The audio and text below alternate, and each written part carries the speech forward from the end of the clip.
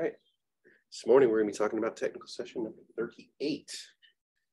And just a reminder, we always jump around a little bit with regards to T sessions, and anything below T31 is 1101. Anything above T32 is 1102. I know we're kind of mixing and matching a little bit right now, but that will get cleared up here in a little bit. And we're trying to kind of pair all this stuff up, so we're talking about the same things at the same times. So, but today we are going to be getting into troubleshooting Windows. And our main objective for this particular technical session is going to be identifying common issues that come up with Windows and common troubleshooting applications to use when diagnosing the issue. Describe how to resolve these common issues using the appropriate troubleshooting tools, and name which system utility, administrative tool, or command line to use for given scenarios. So we talked about a lot of these various little functions before, started talking about the command line a little bit. Now we're going to be talking about appropriate use of these tools.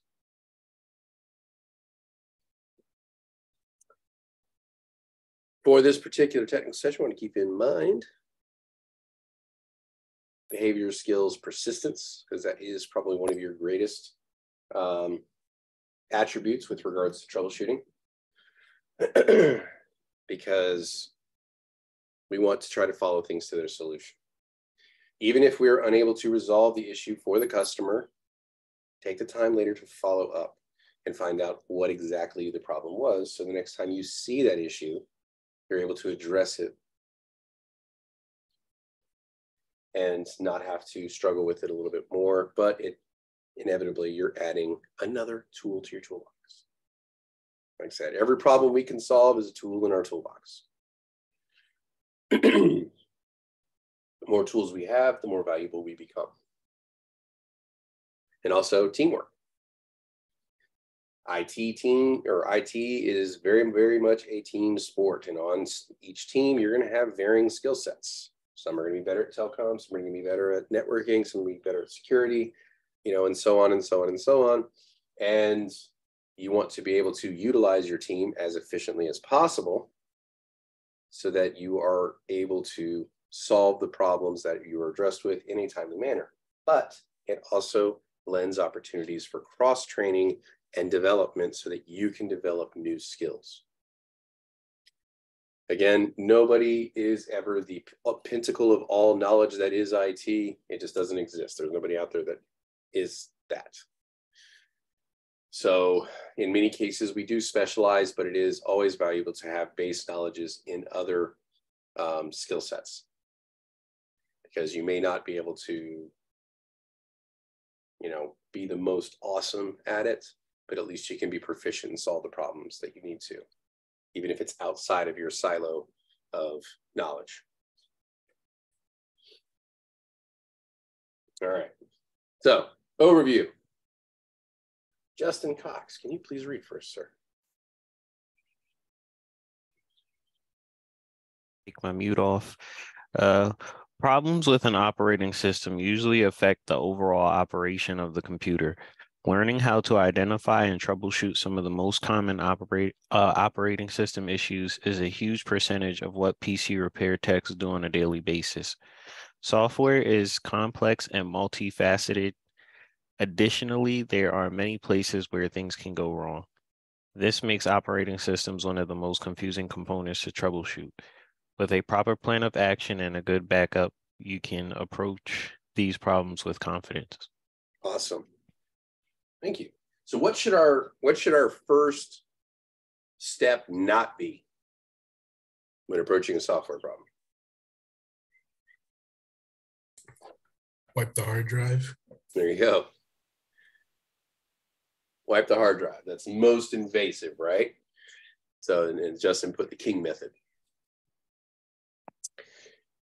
What should our approach be in general when we're trying to troubleshoot or solve problems? Start this at this problem first. I had two people talking at once. Kind of threw me off. You want to start with the simplest problem first? Least invasive option first, right? Yeah. You know, it's like if you go to your doctor and say, you know, I think I got a little bit of chest pain, you know, you don't want the first thing to do be like, all right, let's crack his chest and get in there and take a look. No, you're like, maybe we should try an antacid first. It may be Harper. Least invasive first.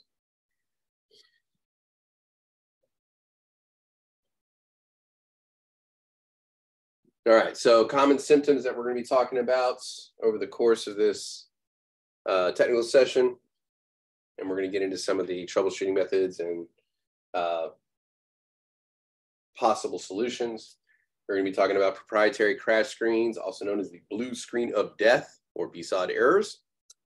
We're talking about failure to boot, improper shutdowns, spontaneous shutdown and restart, device fails to start, or the drives or operating system is not detected, missing DLL message or dynamic link library, services fail to start, compatibility errors, slow system performance, which is one of the more obscure ones to deal with because there's a multitude of reasons that can cause it, as well as being a subjective experience. And then finally, getting into some application issues. So first, blue screen of death. It does not quite look like this anymore. Now it kind of gives you a QR code. So you can take a picture of the QR code and it'll give you the error and it'll tell you basically some critical error has occurred. Here is a code that will tell you, you know, likely what happened. Now, most people just see blue screen of death like, oh man, restart. But for us, that blue screen provides us valuable information. So it'll tell us what's having an issue and we can go to it and that'll lead us to how we would address said issue as well. However, in some companies, especially when you're dealing with public-facing web servers and stuff like that, they eliminate a lot of these codes, error codes, and they use what are called generic codes. And they do this for a couple of reasons. One of the main ones being that hackers will actually intentionally try to force an error, because once they force an error, if they can get a specific code back, once they have that specific code, they know what type of system you're using. So they know if you're using a Cisco systems, you know, they can even probably get down to make and model based on that error code that you get. And once they have that, they would know how to attack known vulnerabilities.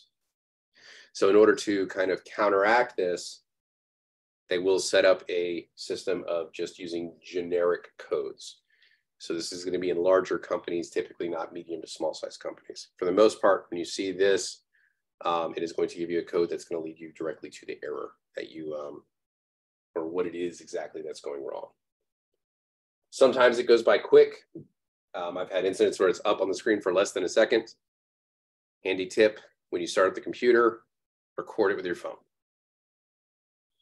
And so when it flashes on the screen and it's there for less than a second, you have the recording, you can go back, pause the video, and then see what the error code is. So helpful tip.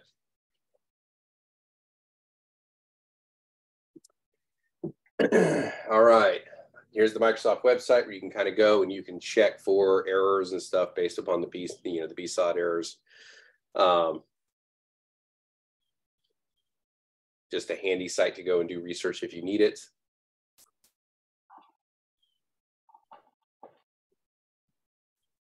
Here's some examples of errors that you might come across. So inaccessible boot device. It's likely a missing driver. At that point, you just need to update or install it. It could also be virus or malware. So you need to quarantine and then run your virus scan. We'll get into what's called malware remediation in a couple of weeks. And there are 7 steps to malware remediation. And yes, we have to be very familiar with those because they love asking about it on 1102. Unexpected kernel mode trap. It's a hardware error. Uninstall and reinstall the device drivers typically will help. Fans not working, or maybe if you just installed a CPU, you didn't put the thermal paste on. NTFS file system, so a variety of these we'll be getting into as we go, but this is just kind of giving you some examples of errors you'll see, what it means, and possible solutions or places to start troubleshooting.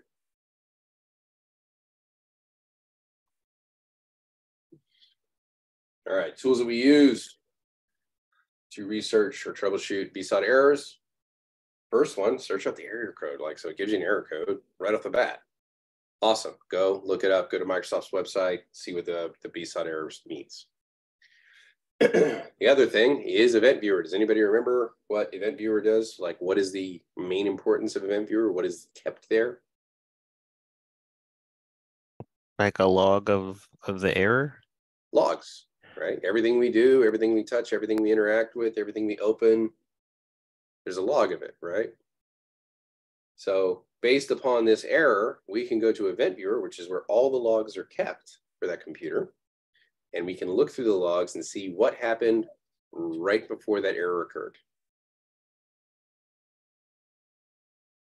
So a little bit of detective work. Other things we may wish to do, go to Windows Updates and check and see if any patches have come out, because maybe there was a recent update and that recent update has a common effect of this error happening. So go look and see if any patches or hot fixes have been released recently to take care of the same problem that you're dealing with. If you have installed something recently and they don't have any patches out, but you're having this problem, system restore. You can roll back the clock on what we just did with regards to drivers and system files and all that fun stuff. So go backwards in time a little bit. Memory diagnostics tool, just to check and see if our system memory is functioning as it should. We're getting memory errors. And the other one we can use is check disk to look at our hard drive and see if we have any corrupted sectors on our drive, pieces that no longer work. So these are just a starting point of tools where you can start looking for the problem and seeing what may be the root cause and or some possible solutions. So first things first, check the code, look it up. Next, go look at our logs. Check the events that happened just before. Update your patches. If there are no patches and you just ran some updates and that's what started the problem, do a system restore to undo what you did, roll back the clock, and then check your memory diagnostics and then your hard drive for any bad sectors, so to speak. Questions on this?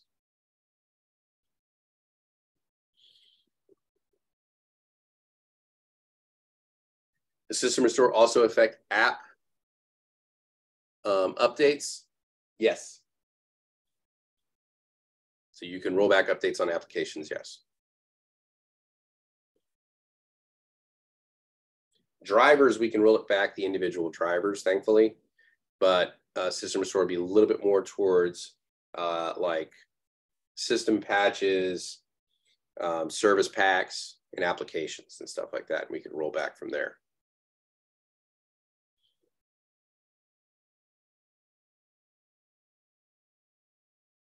All right, other things we can do after we've done a lot of that stuff. We already talked about the BSOD error where you do the restart. You can see it. If you made any changes, hardware or software, don't discount hardware as well. So if we made any recent changes, undo any of those changes and see if that undoes the problem. It may be the device is faulty. It may be the patch is bad. So undo what you just did. If it's a device driver, you can use Windows Explorer to kind of locate the program listed, and you can use Windows Explorer to locate the program file, and then you can try either uninstalling and reinstalling it. And if that doesn't work, look and see if any recent patches, or you may have to roll back to a previous version and utilize that until a new patch comes out. Also, look in your action center. Remember, where's the action center located? Anybody remember? There's 2 names for it. Where's our action center located? Bottom right corner. Bottom of the screen. Bottom right corner. What do we call that fantastical area? Taskbar. Taskbar. Well, it's on the taskbar, yes, but there is a specific name we use for that bottom right corner. Notification area. There we go. That's one name. What's the other name? Notification center. So notification area, and then what's the other one? Power and shutdown area. Power, no, not quite. That's going to be. Tab bar? It's on the taskbar, yes. System tray. There we go. System tray. So notification area or system tray. Your action center is located right there. And how do we identify the action center? What does it look like?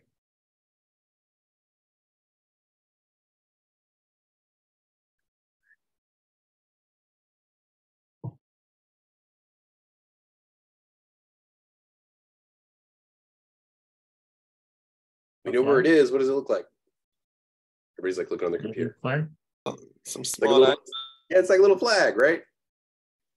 When it's red, there's a problem. So go there, look at some of your archive messages from your system for your notification area and see if there was any emergencies that we may have missed.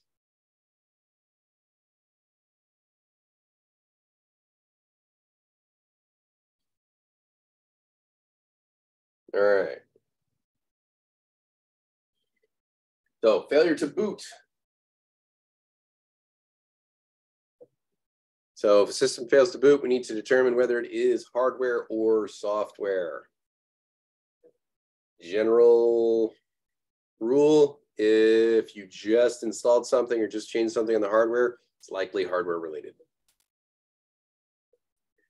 So you need to go back, check your connections, make sure everything is seated properly, especially if you're dealing with RAM, and then try to start it up that way. If you can at least get past those annoying beeps. What are those beeps called? Host. Host. Excellent. What does that stand for? Power on self-test. Power on self-test. Excellent. So we get past post and we get to something like this where it's, you know, system not found. Then we would go to our BIOS. Make sure we're seeing all our hardware, all that fun stuff.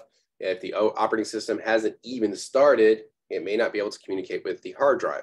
Or if it's a brand new hard drive that we've put in, it doesn't have an operating system on it yet. So we got to install one, right? So we want to make sure in the BIOS, the boot order is set up properly. What do we mean by boot order?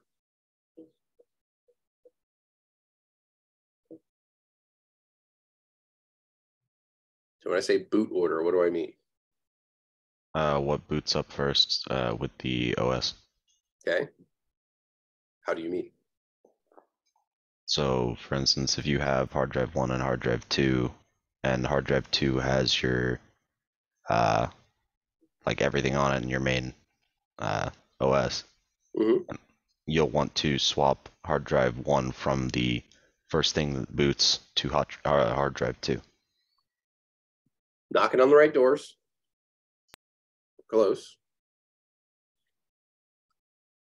So if hard drive 2 doesn't have, or if hard drive 1 doesn't have an operating system on, it's going to move to the next item on the list, right?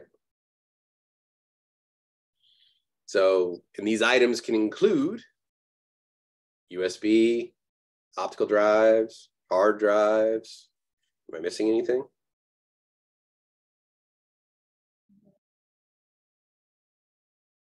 SSD.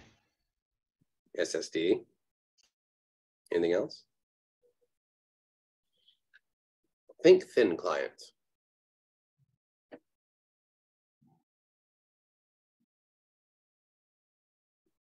What do I mean when I say thin client? Well, all that like the SSD and hard drive and all that stuff would fall under basically a hard drive. But I like we're going on that. So we got USB, optical, hard drive, or SSD, what have you. Anywhere else we might look for an operating system. Network boot. What was that, Kurt? Network boot. Network boot. So we would need a address to kind of connect to another system, right? So all of these may be set up and there may be a hierarchical order. So like you may say, I want you to look for optical drive first, USB second, hard drive third. If none of those are present, please go to this web address and look for a operating system there. Now in an enterprise setting, hopefully, you will turn off the USB aspect of this, because this is one of the most common ways hackers will try to break into systems is through USBs. So you want to disable what's called auto run, and you want to remove it from the boot sequence.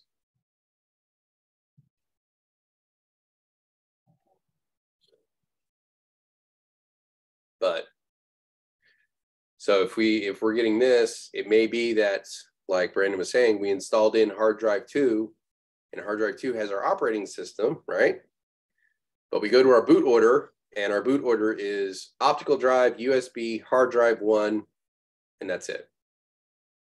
So where we have our operating system stored is not even in the list to go looking for it. So we would need to go check our boot order and make sure that the appropriate drive is actually in that cycle.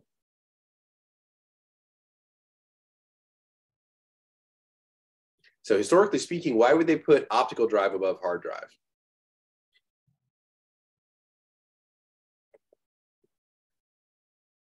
Why wouldn't we just go to the hard drive first?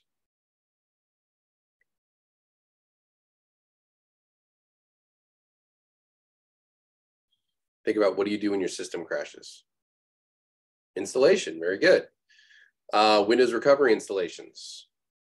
So you'd want it to go to the optical drive first, because if you had a problem with your main hard drive,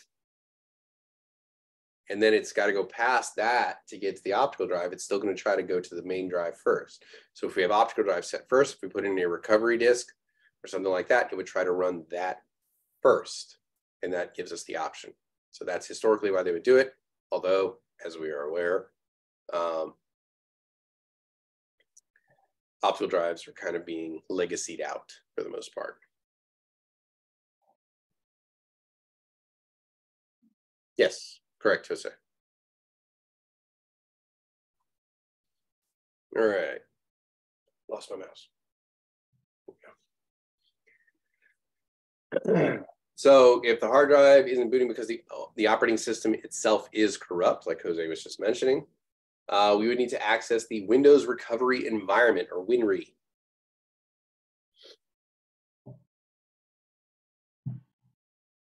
So a couple ways we can reach this. We can use Windows installation media. This would be like an optical disk.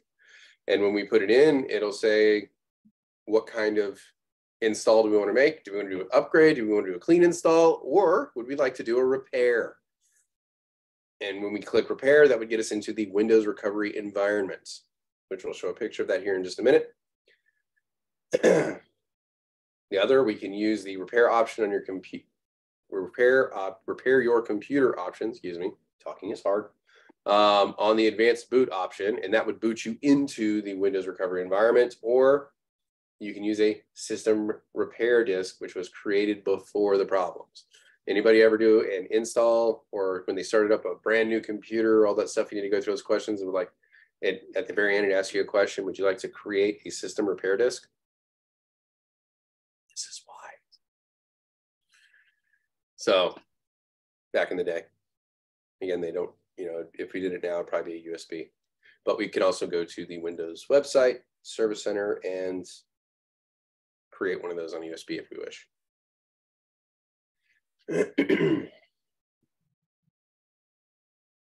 So Mac OS has their own recovery tool called OS X Recovery.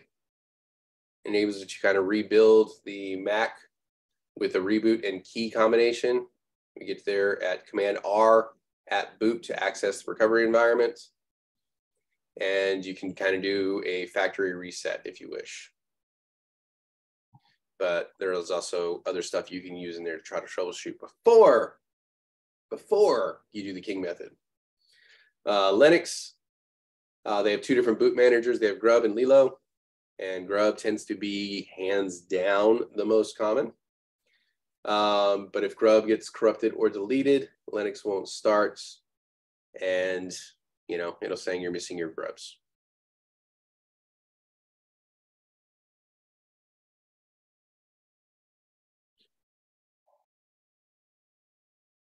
All right, this is what the WinRe looks like. It is slightly different now. I believe this was a Windows 7 or Windows 10 version. So you have your system restore, which you can kind of set it up to basically like a fast factory reset. You can recover an image if you already have an image that you've created with all your settings and answer file and all that fun stuff. You can do a startup repair, which will go look for missing, damaged, or corrupted files and go ahead and put those in. You can do your startup settings. So if you want to start into safe mode, which none of the drivers, none of the fancy stuff is loaded up, and it looks like an old version, very old version of Windows when you boot it up, almost like it's 8-bit Nintendo graphics. But it gives you the ability to turn things on one at a time and try to figure out what your problems are. So the safe boot is really good for troubleshooting. You can go back to a previous version or utilize the command prompts. Now, on the 1101, there is likely going to be a performance-based question or simulation where you're going to have to do a Windows repair. You're going to have to get into the Windows recovery environment, and then you're going to have to use the command prompt to fix your boot record. So we're going to prepare you ahead of time for this. I had to do this one when I went through the A+, and I spent 15 minutes on it because I could not remember the final command. Good news is they give you partial credits. Bad news is I missed the final step, but still was able to pass. But there was just one command that I could not remember, and I tried 50 different commands. But to this day, after that, I have not forgotten that command. So, but we'll get into that here in a little bit.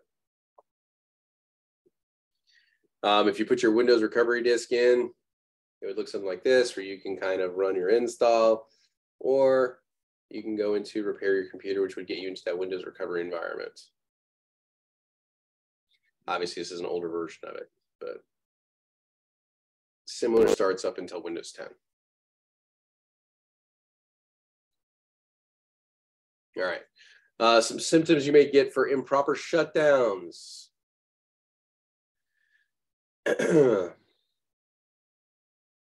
Sometimes you get what's called a rogue system, which will begin shutting down and restarting while in use. This can be symptomatic of viruses. It also can be symptoms of hardware problems, and it can also be settings misconfiguration. So there's a variety of reasons why your systems will, automatically start to shut down and restart, and maybe doing this multiple times. Hardware issues that can cause this: RAM. If your RAM gets overloaded and you don't have, and your virtual memory gets overloaded, it can cause the system to crash. Motherboard, although this one is very rare. CPU, if it's overheating, it'll start shutting things down.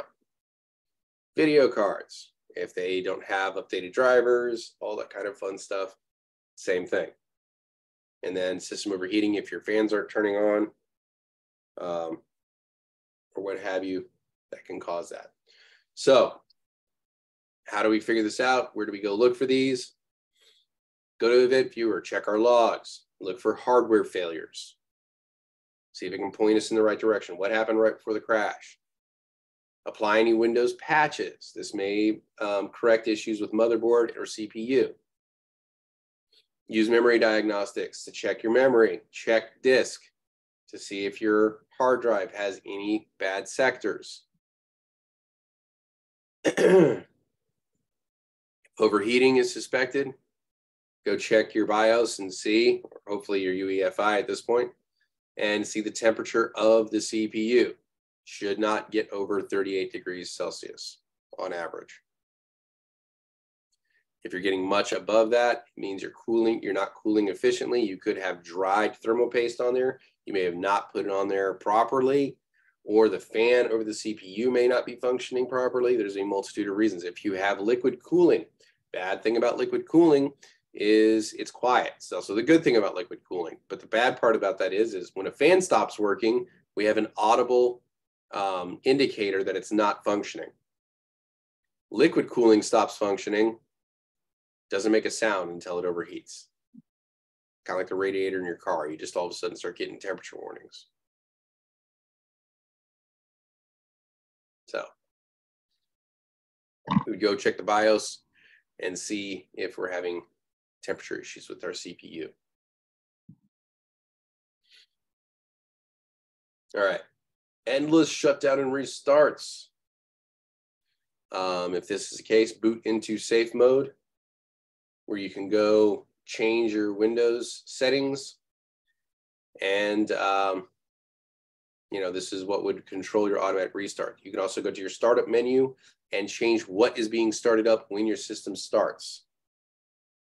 Again, when we install new software in our computer, more often than not, they go ahead and just add themselves to our startup menu, so they can be ready and going at our convenience.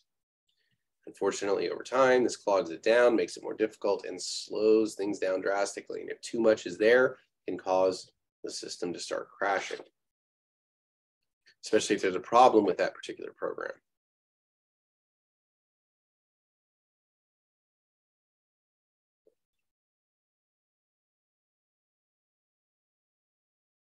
All right. Device failed to start or not detected. This is typically driver related, although it would not be out of the realm of possibility to go back in and check your connections if it is a hardware device that you have installed.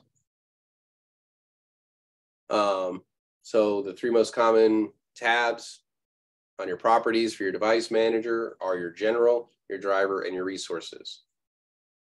So general just basically is your device type, who made it, where it's located. Also gives you some other information, whether or not it's working properly. So good place to start for troubleshooting. Drivers, we've done the labs on this one. You go in, you update your drivers. If drivers cause other issues, we roll back drivers. The 5 common buttons you'll see on this would be uninstall the driver, update the driver, or roll back the driver. So when we have an issue with it, we can go look and see if there's anything that needs to be updated. If we just updated it, roll it back. If neither of those work, uninstall and reinstall it.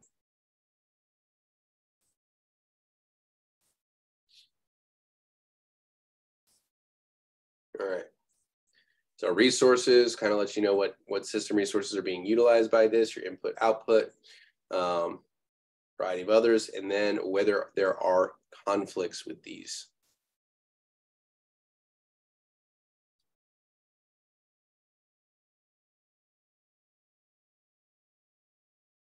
All right. Let's see here. Jose, can you read first, please?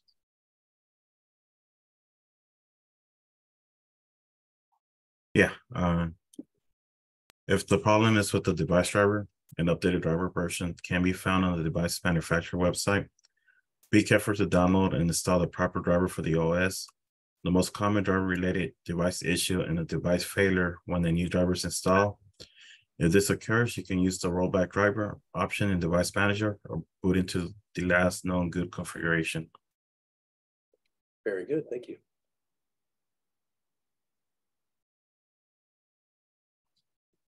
There we go. Here's a quick look at a troubleshooting report you may get.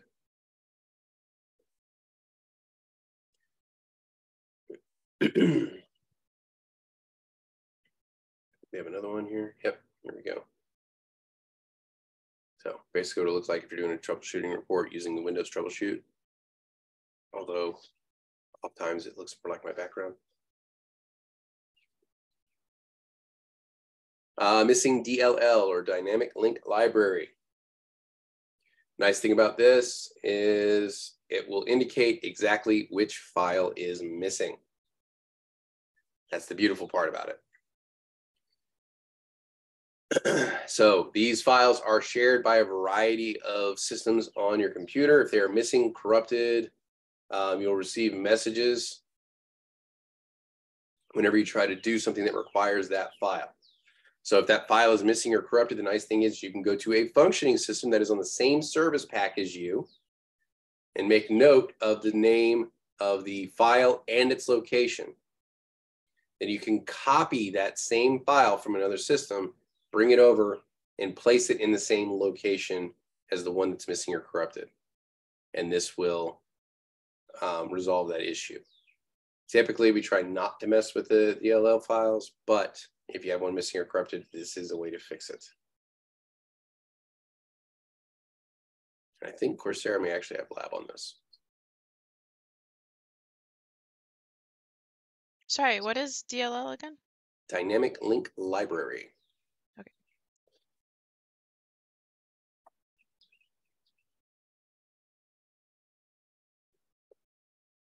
Group of system files. All right. So missing DLL messages.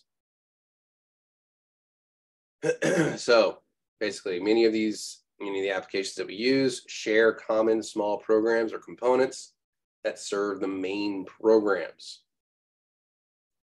They often have what's called a DLL extension or dynamic link library, which kind of lets everybody know where things are located. It's kind of like the card catalog for those of us who remember what one of those are in the Dewey Decimal System for system files and stuff like that.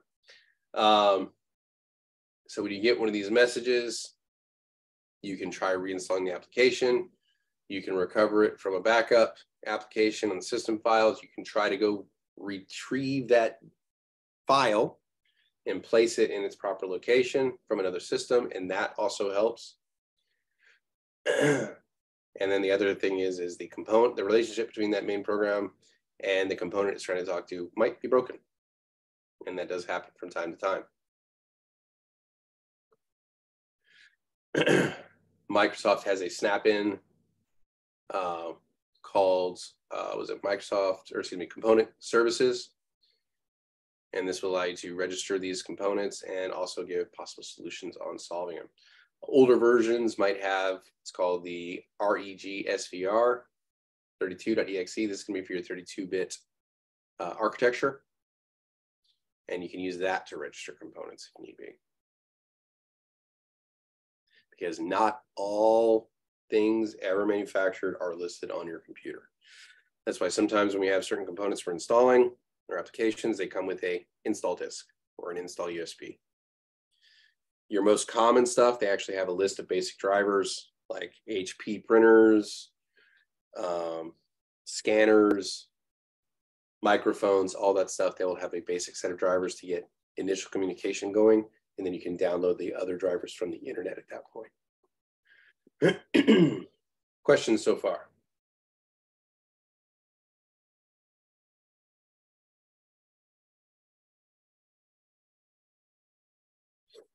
All right.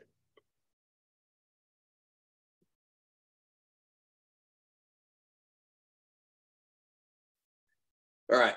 Service fails to start can be caused by either resource conflicts, like if X amount of RAM is required to run said program. So when they say minimum RAM, 4 gigs of RAM or something like that, if you have, say, 6 gigs of RAM on your computer and you have 2 programs with a minimum RAM requirement of 4, then there will be a conflict of resources, meaning it doesn't have enough to run both. Maybe on a different screen, Andrew.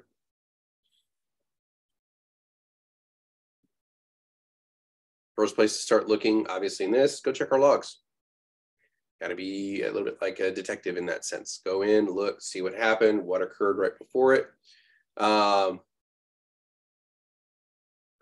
Look at Service Control Manager and see if you had a run out of memory error. Check the service console to make sure the service is set to start automatically. And then it could be basic solution one, either you're going to require more resources if it's a memory issue, or you may have to uninstall and reinstall the program because it may not have installed properly. With regards to applications, this tends to be one of the most common solutions. Like once you have your data saved and all that fun stuff, is to uninstall and reinstall the application because it tends to correct a huge portion of issues. It's almost to the level of, have you tried turning it on and off again? So if you have an app like on your phone, if an application isn't functioning properly, try deleting the application and reinstalling it. That tends to solve a lot of the issues. All right. Compatibility errors. Some of us have older older components or hardware that we just can't get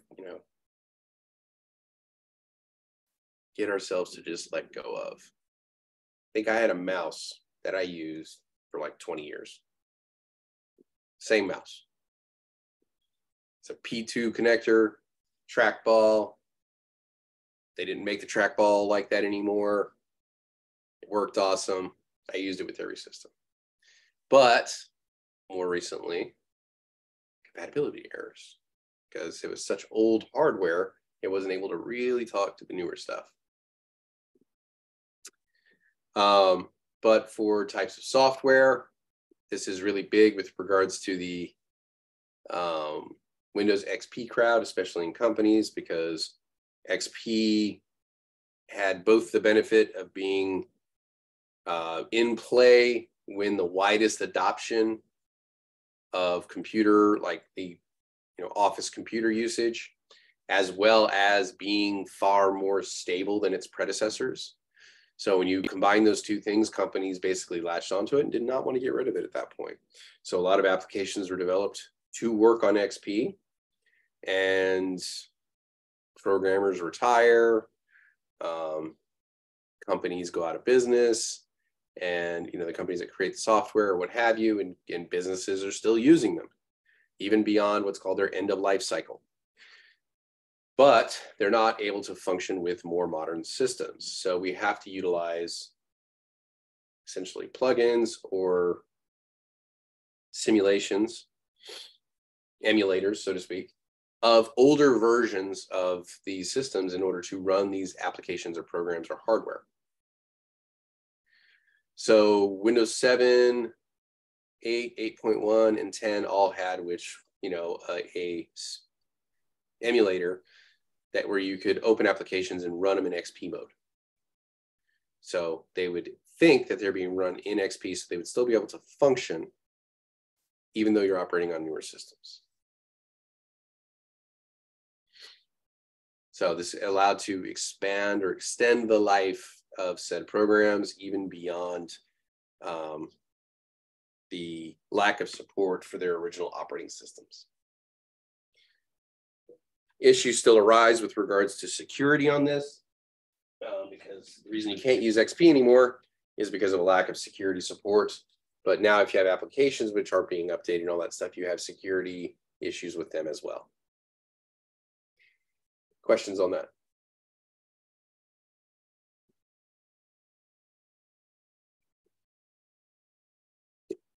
All right. So let me pause right here.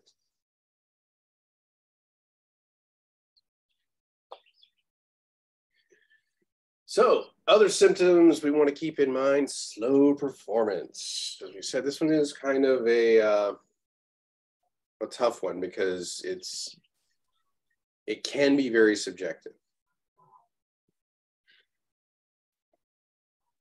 My system is running so much slower than it has before, and sometimes we associate new and shiny with running faster. I don't know if any of y'all ever seen it where they do this in New York or whatever. They'll go and they'll say, hey, we want to give you an opportunity to try out the new iPhone or whatever it is. You can turn in your old one and use the new one or what have you. And what they do is they basically take their their old phone, pull it out of the case, clean it, and then hand it back to them. Same phone. And they're like, okay, we're just going to switch all your stuff over to your new phone. So it'll be like in regular setting and da-da-da-da.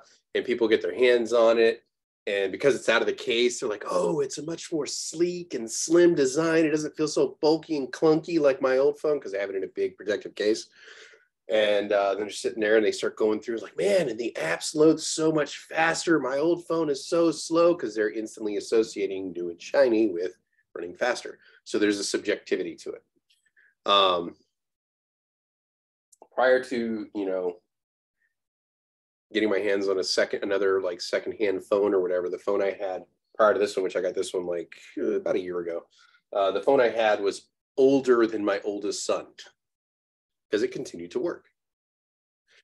But some people, they want the new hotness every year. I want the new phone, the bigger, faster, better, most recent thing. But yeah, placebo effect. You tell something is new and new and awesome, and you want to believe it. It's more so if you've spent money on it because you don't want to think that you made a bad purchase. So because you have invested into it and you have skin in the game, so to speak, you want to believe that it is working better or faster or whatnot. So again, there is some subjectivity there.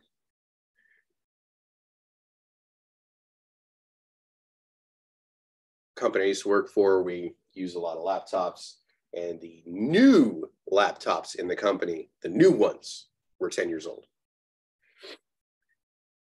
So because they were all older and all that kind of fun stuff, there was always that impression that, oh, they're just terrible. They don't run as good. They're slow, da-da-da-da-da. And sometimes that was the case, but not always. But if there is a potential instance, one of the first things we want to do if we're getting a symptom of general slowness is kind of run a baseline. We can run a program to see, how much RAM is being used. You can actually run and see, how fast the processor is moving and all that kind of fun stuff. And if it's running below what we would think is a normal standard, then, okay, we want to check and see if we got any viruses.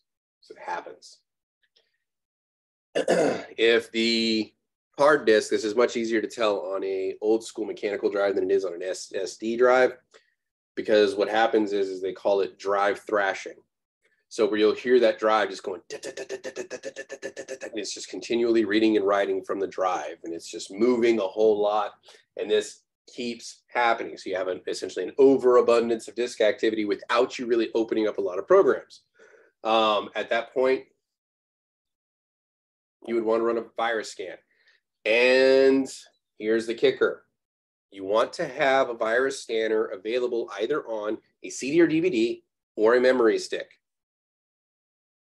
Not one that was, yes, you want one on the computer, but if the virus has already taken hold, the one on your computer is not going to be very valuable because viruses can do lots of tricky things with regards to virus scanners and either hide their appearance, essentially make themselves hard to detect.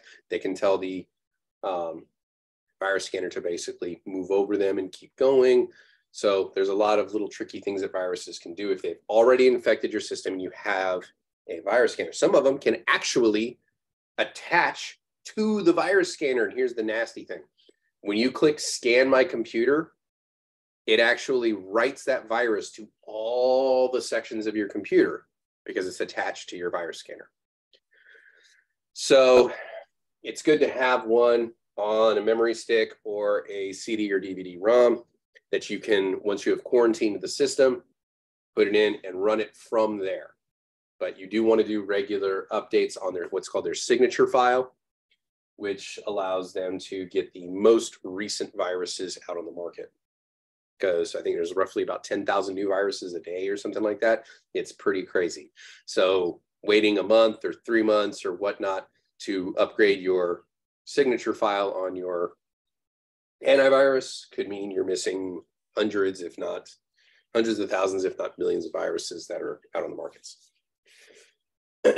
So use an external medium to run a virus scan on the computer after you've quarantined it. That'd be one way to do it. After that, if you have a mechanical hard drive, we do not do this to solid state drives. Defragment the hard drive. And what this does in fancy terms is put contiguous sectors together, which is basically takes all the stuff that's supposed to be together and put it together so it's easy to find and read.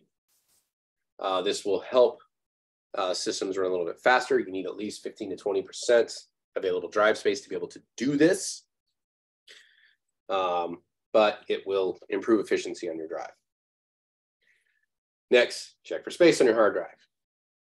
If you're running low on space, it's going to be harder for it to read and write. Performance is going to suffer because of this.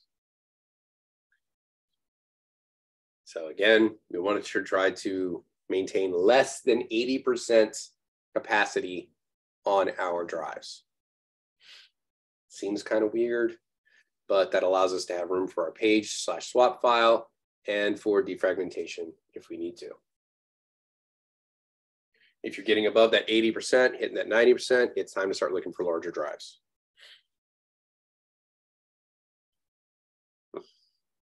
Or maybe even a RAID. All right.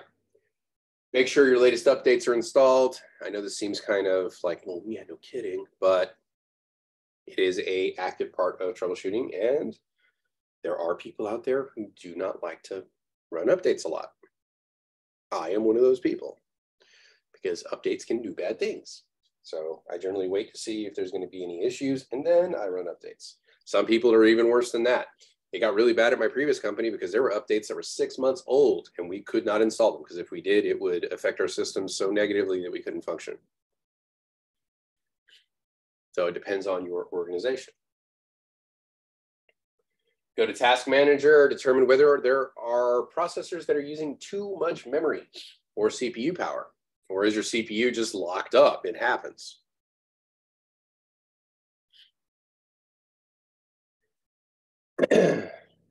And if it comes to it, you can end the process. If the process is locked up but chewing up a lot of processor space, we can go ahead and end it there. Now, here's the thing with Task Manager. If you do not recognize the process, do some cursory research before you end it, because you can inadvertently crash your system. So make sure you can identify it first. So if it's something that's pretty common that you recognize, go ahead and, shut it down as long as it's not a critical system.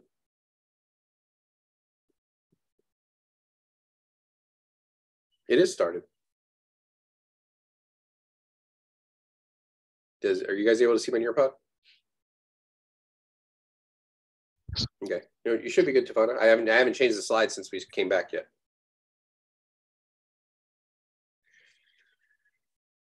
But always do your research. Make sure you're double checking processes before you end them. Here's the rub though.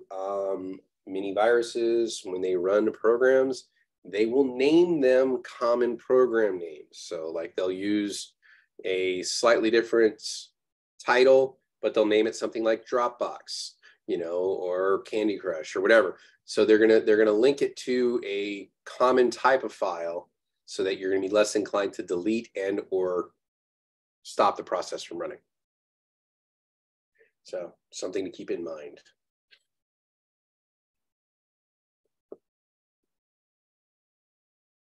Application issues. I don't know about y'all, but it keeps me up at night wondering if I'm going to lose my Candy Crush high score. So I want to make sure that the application is always working at peak performance. So many different reasons can be, that can cause problems with your applications. They could be the application itself. Say there was an update with the operating system on your device, yet you did not, an update has not yet come out for the application. So the device gets updated, the older application cannot communicate with the newer operating system, thereby being rendered useless. So the application itself may be the problem just because it's not been updated. Anybody have old apps on their phone that they kind of liked using, but then eventually they just stopped servicing those apps, and then when the new operating systems come out, they basically just become useless? Anybody ever have that happen? And that happened with a ton of apps. Thankfully, at least, you know, half of them were free. But when they're paid apps, it just really gets to you, you know. Emulators, yeah, they're on Android, yep. It also could be hardware issues. Maybe you don't have enough resources to run the applications you wish to run. Or maybe there's other applications running that are chewing up resources that make it so that this application can't launch. Operating system, maybe the application updated, but you're like, you know what, I'm holding off on updating my Windows to the new service pack because, you know, my buddy Jimmy updated it and his system is just a train wreck right now. Somebody said Windows 11 was a good idea, and I just don't believe it.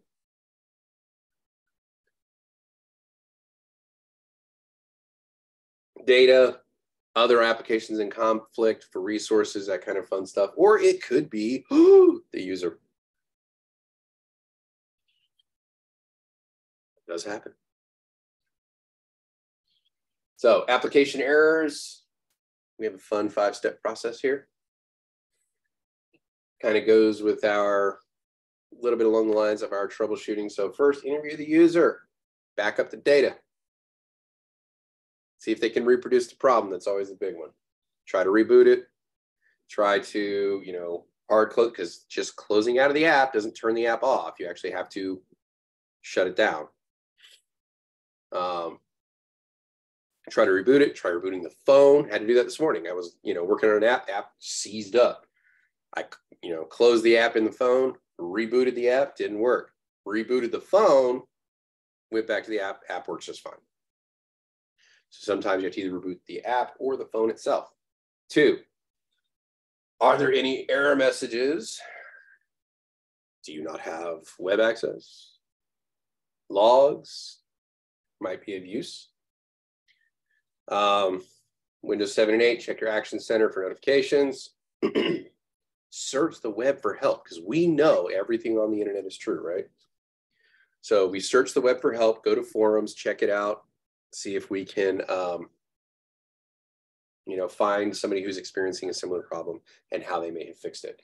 Hint, if they say use a hammer, they're probably lying. After that, use Event Viewer and check your logs and see if you can find any clues as to what might be causing the problem.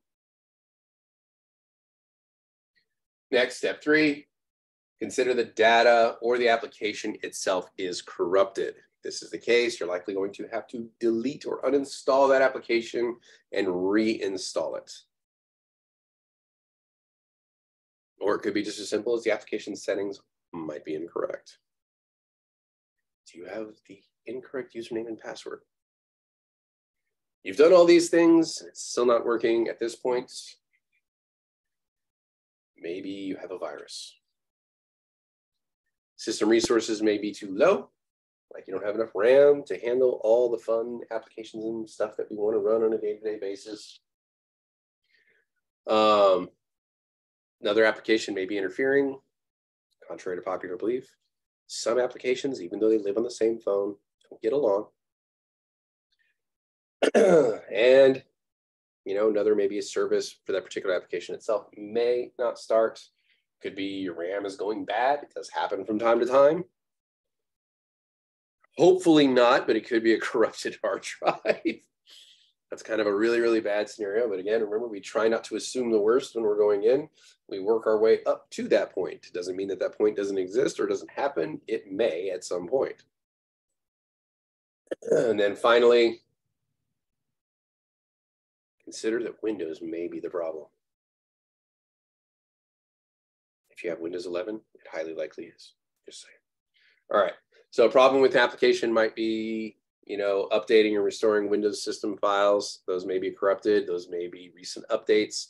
Where this happens a lot with Mac. They like to kind of negate third-party applications on a regular basis. So if there's common third-party apps that are not received through the App Store, on regular updates, they will nuke those applications so they're not functional anymore. So in this case, though, they're saying it could be a recent, your app got updated, but not your Windows. Download your updates. Use your system file checker to verify and replace any missing, damaged, or corrupted system files, or roll back the clock with System Restore.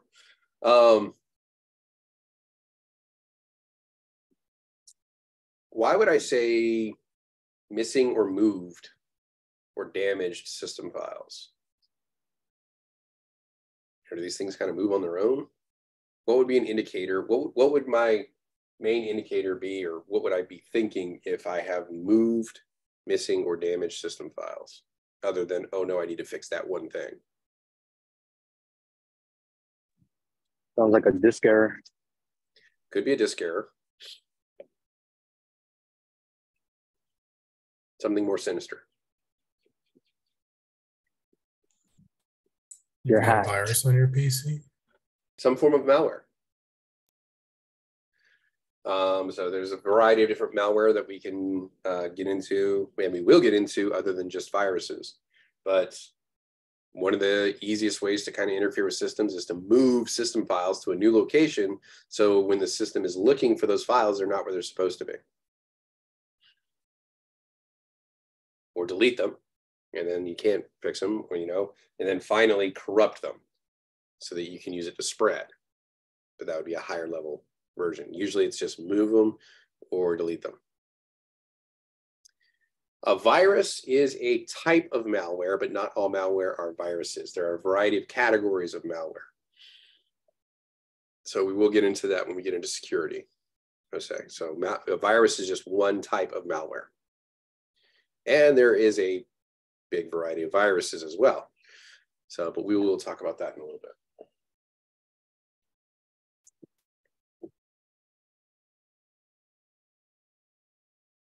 All right, hanging applications, use Task Manager to end it. If you're not able to close it out, if Task Manager can't do it, you get your PID number, go into your command line, and kill the process. Use task kill. Now, there's two ways you can do it. You can do task kill space process, but that will kill all instances of it. So if you have 32 windows of Chrome open, but only one is the problem, if you use task kill Chrome, it kills all of your Chrome applications.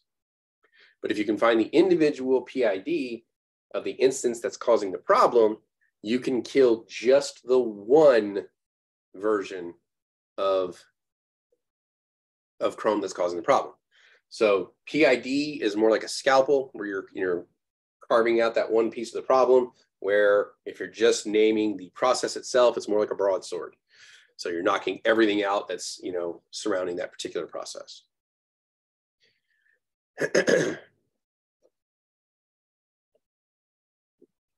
So here's some examples of the command line: task kill space F space or /F space /PID : 2212, and then that will kill that process in the background. Will I get practice? Is there some sort of way I can try this out on my own? Two places, actually: Test Out and Coursera. So course 3 of Coursera, we will get a lot more into stuff like this. You will be troubleshooting with command line in Coursera with both Windows and Linux. So again, when you're doing the Linux one, if Linux is not your primary operating system, which you're super comfortable with, I highly encourage you not to do the copy paste option and to type in, so that you can kind of get a feel for what the commands are, when to use them, and all that fun stuff. It doesn't take much longer. All right. Files failing to open. Could be the application you're trying to open it with is not installed. When I did a update from one version of Mac OS to a new version, I lost all my old Microsoft Office suite. So I lost my PowerPoint, lost my Excel, lost my Word, because I had an older version and they desperately wanted me to get on their subscription service. So if the application is not there, I'm not able to open it. I might be able to open it with an adjacent type of program, but it won't be the exact same. Like formatting may be way off and all that kind of fun stuff. And how it determines what program to use to open it is based upon the file extension. So if it has like a .doc, it's typically a Windows document or Microsoft Word. If it's a .txt, it's a text file. .jpg, it's a picture. So based upon these file extensions, we'll determine what application you're trying to use to open it. If you don't have the primary application for it, it's going to ask you maybe for a secondary one, or it won't even open at all.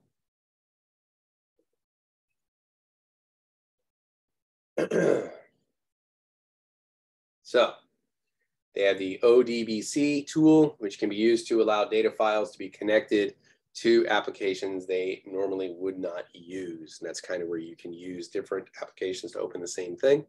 It may not be the exact same, especially when you're talking about documents and stuff, but it will be close. And it may be enough to where you can convert the file to a different format so that it can be used. Like if you want to go from Excel to Google Sheets, you know, it would allow you to make the conversion. All right.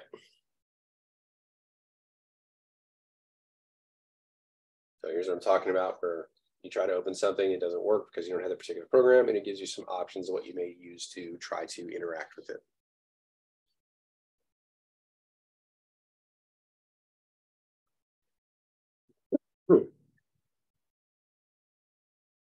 All right. So we've talked about a few problems and what we should be using. So now we're going to get into the tools. Like BIOS, UEFI, memory diagnostics, system file checker, logs, sys recovery, repair disks, patches, safe mode, MS config, and the all beloved command line. So some of our first line tools, especially when dealing with hardware, if the hardware is not recognized, is to go into our BIOS or UEFI. Anybody tell me what I'm looking at here? Which one am I looking at?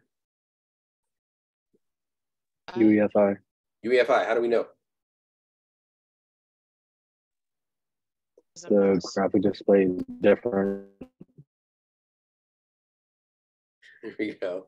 So as Jose says, it's fancy. It's got clickable elements. We can use a mouse. That is a surefire way to determine whether or not you are dealing with a UEFI or a BIOS. If you can use your mouse, it is UEFI. Most modern systems have been converted over to the UEFI as opposed to the BIOS.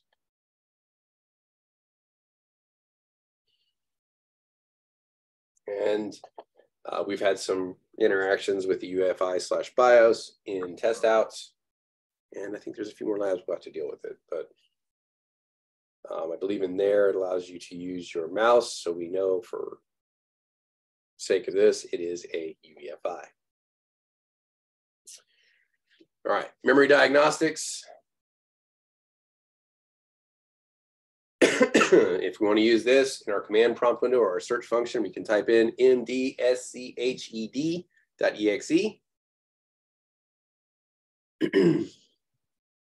If the desktop will not load, you can hit your spacebar during boot, and then you can select Windows Memory Diagnostics from the Windows Boot Manager screen. If you can't even boot to that, boot to the Windows Setup DVD, repair your computer, and then you can do memory diagnostics from there. What this does is basically it runs scans on your RAM and tells you if you have a problem with the memory. And this kind of allows you to eliminate the memory as one of your core issues. This is if you do not have one of those fancy RAM checkers in your office. Many of us don't. Mid to larger companies may have this, or if you have basically a standalone computer repair store, like one of those iFix places or something, they may have one of these on hand because that's their primary purpose. working with stuff like this. But this allows you to kind of eliminate that as a potential issue, and you can move on to other tools like System File Checker. So this one kind of runs through your system files and protects them and makes sure to keep your cache current, all that kind of fun stuff. It automatically verifies files after reboot to see if they were changes or unprotected copies. If you run this in the elevated command prompt, what do they mean by that? I say an elevated command prompt, what am I speaking of?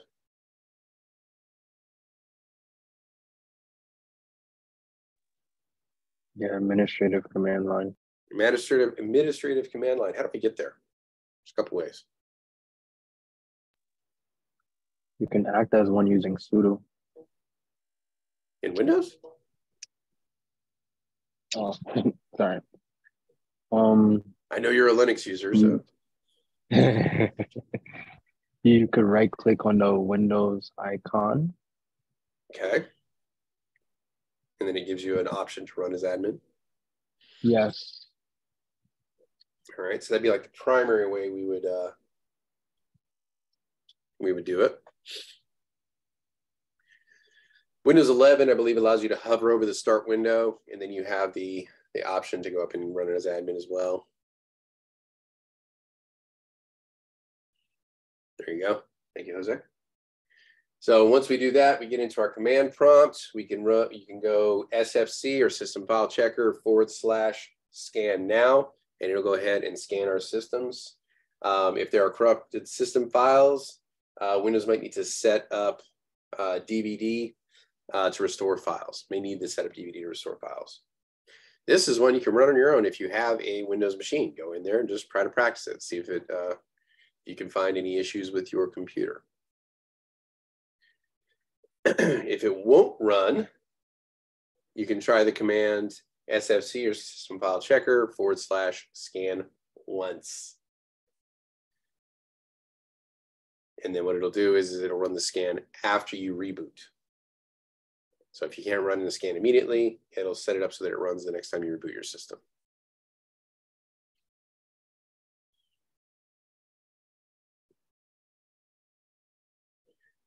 I believe so, yes, Jose. I believe if you're in recovery mode, yeah, you are running it as admin.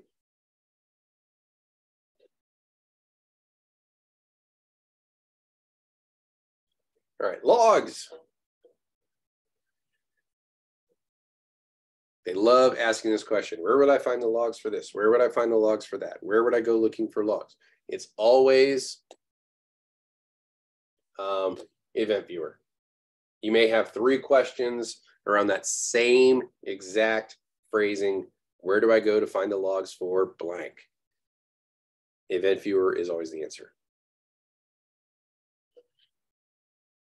So, like we said, operating system collects information about events, all the events, everything you open, everything you touch, who logged in, what do they do, all that fun stuff. It may not be detailed like every, it's not going to be like every website you go to kind of thing, but it's basically you opened up Internet Explorer, X amount of data was transmitted, and and then it was closed at this time. So it's going to keep logs of all programs and interactions that happen on the system. So there's different types of logs that can be maintained. You have security logs, application logs, system logs, admin logs, all that kind of fun stuff. These files can be used to kind of track down issues, where they occurred, where did they start. On an individual computer, you're looking for specific applications where it may have run. On a network, you may be looking for how did the trouble start on the network. So if you have a virus running rampant through the system, you want to be able to track down the source. Where did it come in? When did these events occur? And our ability to do that is completely surrounding our logs. We would basically be backtracking through time to find out what was the first system corrupted. And then we can go in there and individually look at the logs on that system, and we can see when the infection occurred and what did they do? Was it based upon a single email? Did they click on a hyperlink? Did they download a file?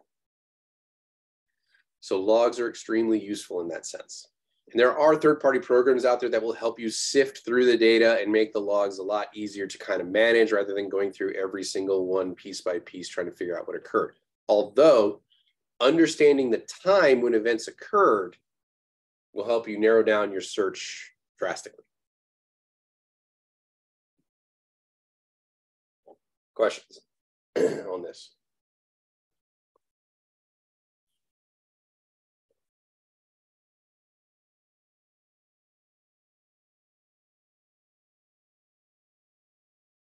Yes, you can export logs, but don't delete logs. That's considered very bad form.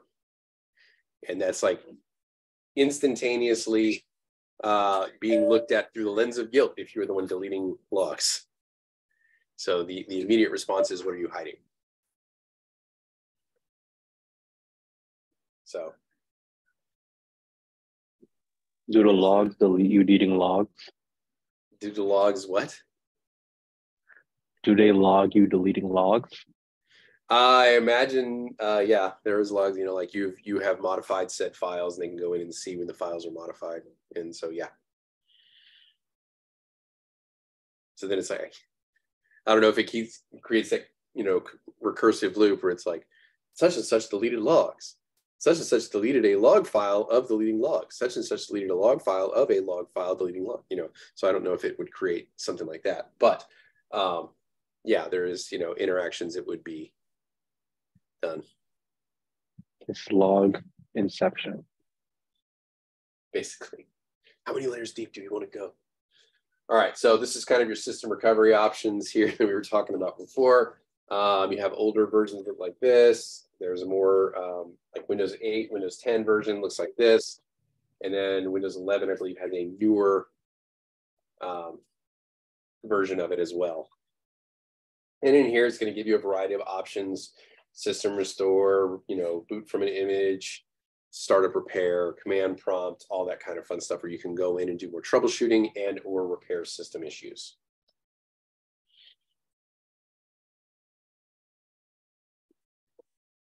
So some of the options to get into: system repair. It's kind of a do-it-all. It performs a number of repairs when you do it. It looks for registry files that are corrupted. And it goes basically to your backup copy on your hard drive from your recovery partition and will try to repair it. It'll restore critical boot files, which is really nice. It'll look for critical system and driver files. You know, roll back any non-working drivers, which is pretty awesome. If you have any incompatible service packs or patches on there, it'll go ahead and uninstall those, free up some disk space, and possibly negate any conflicts. Run a check disk to see if your hard drive has any bad sectors on it, and do a full RAM test to see if your memory is working properly. So it fixes most of your boot problems. So not a bad one to use and minimal risk in using it.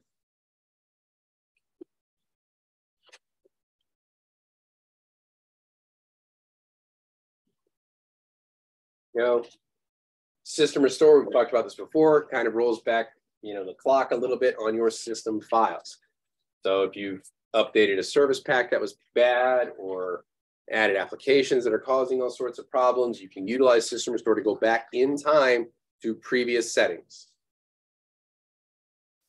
Bad thing on system restore, if you get infected by a virus, one of the primary targets they attack first is your system restore capabilities. So they want to go in there and embed themselves in your system restore. So even if you roll back the clock, you still have the infection.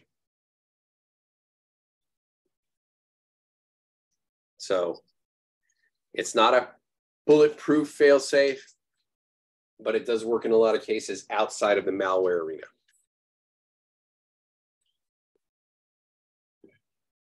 Questions on this? Well, the best thing for that is to like use a backup off of USB.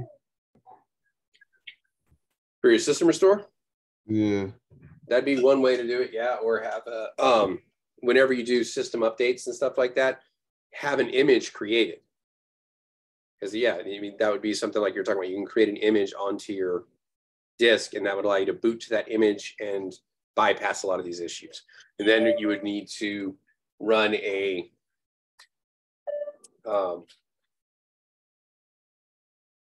your data backup and go ahead and restore all your files and stuff like that. So this is where I'm getting some of my classes confused here. So system recovery would handle your system files, and you would have data backup to handle all your, music, movies, documents, and all that kind of fun stuff. So you would need both of those things. So you had that image, which would basically work in lieu of system restore to bring your system back up to speed.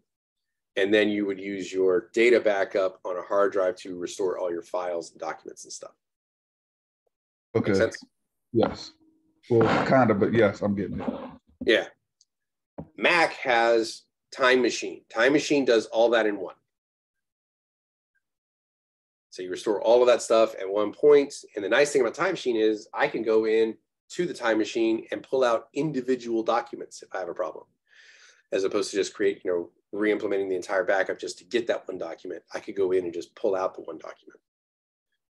So it has a little bit more functionality. But we'll get into the system restore problem a little bit more when we talk about malware. That's coming up probably in about 2 weeks or so.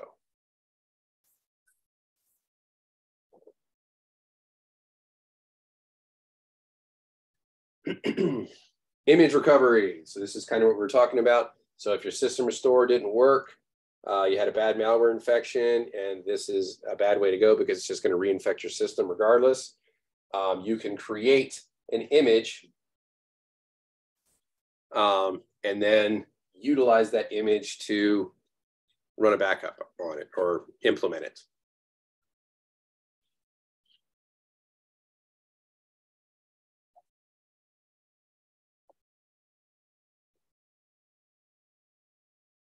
So, or again, if you want to use the same image for, like all of HR, if you're setting up HR systems, you would create an image for them and you would deploy that image to every single computer. This is where you would do it from system image recovery.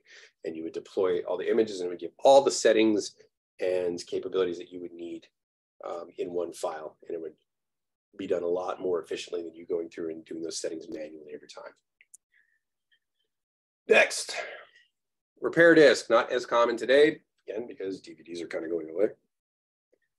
It allows you to recover a computer and bring it back to the point where it was when it was brand new, essentially the King method. Can only be used to reinstall the operating system on the PC itself. Windows Backup Restore tool allows you to create a system repair disk if you wish on Windows 7, although we're not really worrying about Windows 7. And then there's basically the instructions to create a repair disk if you so choose.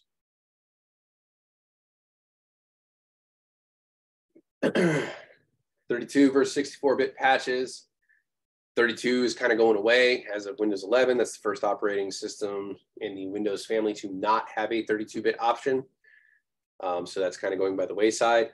And as we talked about in earlier technical sessions, when they refer to 32-bit architecture, they usually refer to it as x86. And then when they're referring to 64-bit, they refer to it as x64. If the architecture on the chip allows for both, they will have 86/64 on the file to indicate that the processor can handle either or.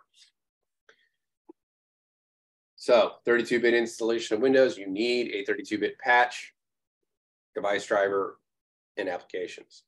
64-bit, you need a 64-bit device driver, but applications can be 32 or 64-bit. Remember, we can make a Ferrari drive like a Honda. We cannot make a Honda drive like a Ferrari.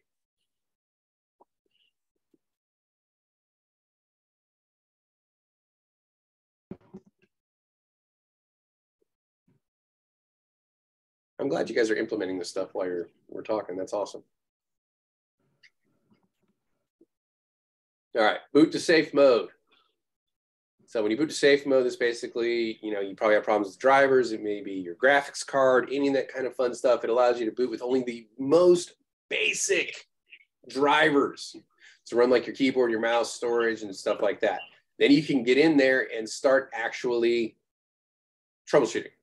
So you're going to go way back in time to the late 90s Windows, looking like like I said, Nintendo's 16-bit graphics, but it allows you to go in, turn things on one at a time, and kind of see where the problems are lying. So if your graphics card doesn't work, it allows you to go in, change the settings, turn off the graphics card, and use your onboard graphics card rather than the GPU that you installed. And then you can boot back into regular Windows, operate semi-normally until you can replace the graphics card if the graphics card is dead, if it's not functioning properly.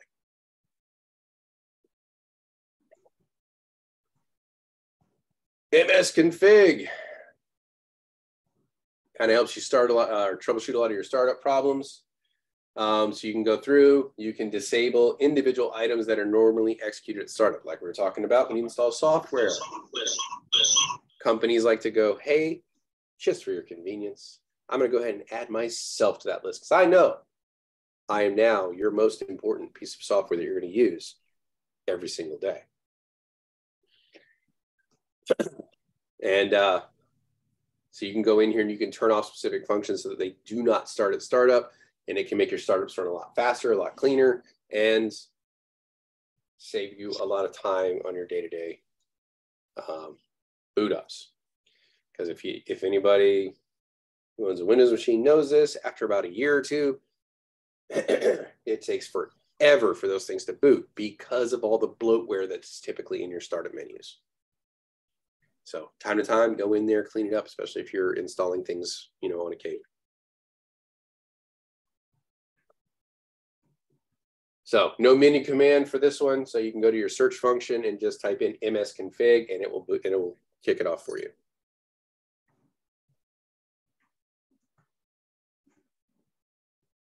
Command prompt allows you to run multiple utilities simultaneously.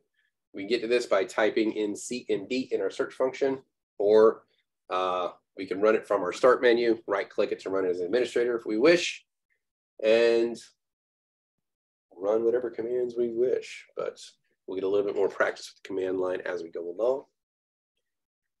We talked about trace routes, ping, and all that fun stuff already, correct? Okay. I've slept since then, so I may not remember. All right. And that actually does bring us to the end of our presentation. Bit of a long one this morning. So now we should be able to identify some common issues that occur with Windows, few with Mac or Linux, troubleshooting applications we can use to solve these problems, describe and resolve some common issues that we may experience on a regular basis, some of the most common ones, and talk about which system utilities, tools, and command line to utilize for given scenarios. Questions, comments, concerns? That is awesome. There we go. All right. Questions, comments, concerns, complaints?